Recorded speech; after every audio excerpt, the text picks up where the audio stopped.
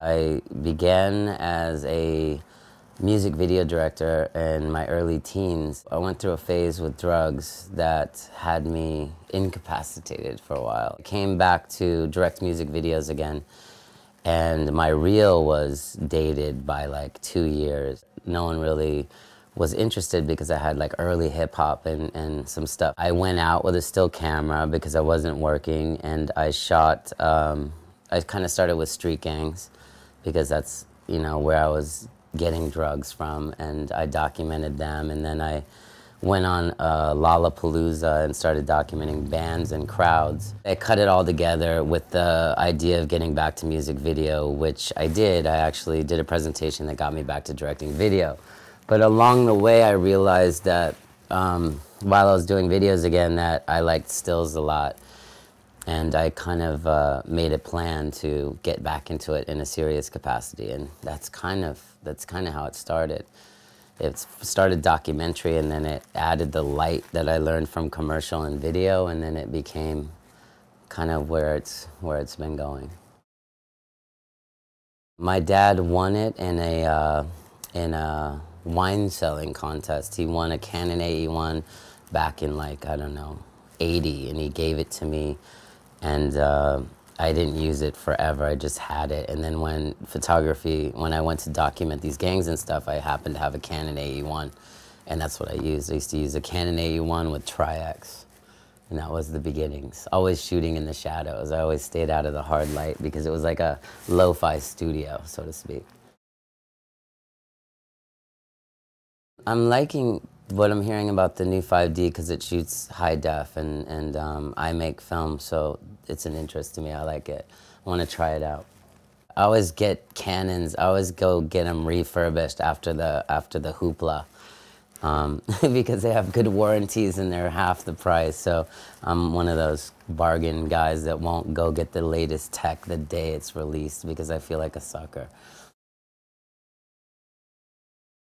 So you could compare this to Paul on the website, that to Adrian in the black and white, you know, and vice versa, Eastwood to the cover. You know, that's what those are.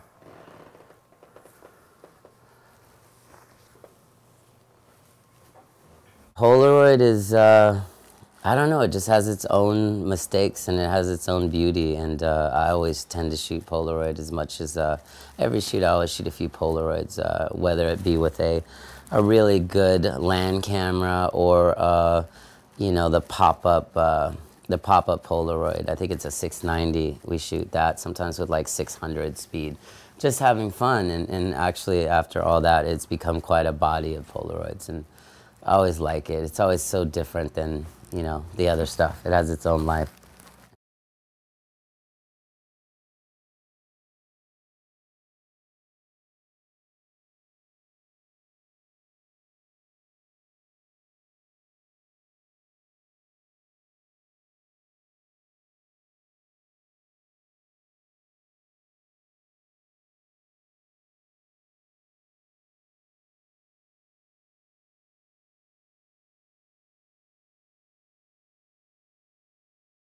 It was being on the internet really late at night and stumbling into a website that was just strictly images. And I liked something about it. And then I was looking at the guy's website, and he wrote, "This is the best blog ever created. You need not look further." It was super cocky and super pompous, and I thought it was funny. So what I did is I took screen grabs of these images, and I quickly put together a logo and said "Pilfered magazine coming soon," and sent this blog this creation that was meant to be a joke. That week I had dinner with somebody that was good in the whole internet revolution, and they said, "You're doing Pilfered magazine?" And I just said, "Yeah," just to see where that was going. And he said, "It's a really good concept, and I really like the idea." So it came from a joke.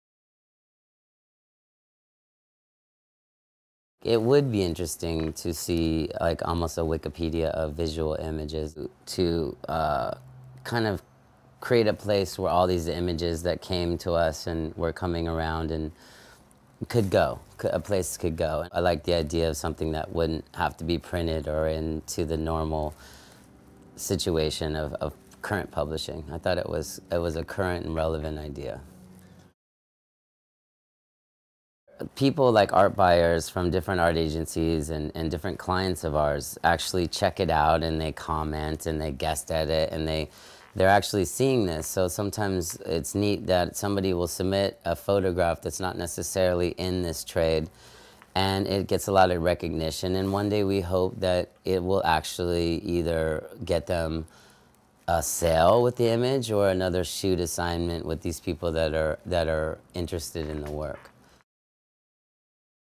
It's like a modern online gallery for the new artist as well as the old. Some of it is people take screen grabs of images that inspire or images that they think are relevant, and they submit those along with original submissions. It's almost like a world contributing to a visual Wikipedia is the best way to probably say what its hope is.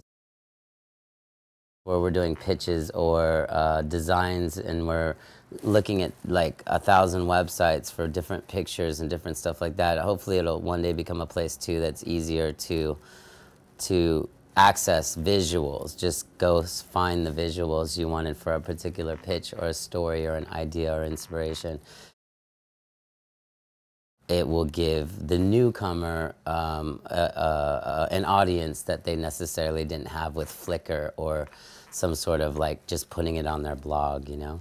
It's kind of developing as it goes. It's figuring out what it is as it goes, and I think I said this, which is the best thing I've done with Pilfered is to stay out of the way, kind of pick guest editors, but to let it evolve and let the feedback and kind of it shape itself. We have all these great ideas, but at the end of the day, some of the ideas that are just, they just kind of organically happen with Pilfered, and I think it should stay in that light where the people are voting for the covers and eventually voting for the guest editors and shaping it.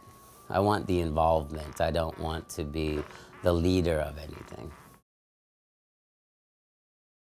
I guess the bottom line is to stay true to whatever the vision you have is, instead of kind of sampling the themes that we've seen today, which are, you know, somebody else's thing, so to speak. I think if you want to really do this, just be true to whatever you're vibrating towards, whatever you know inspires you, as opposed to being a follower of, you know, mainstream visuals.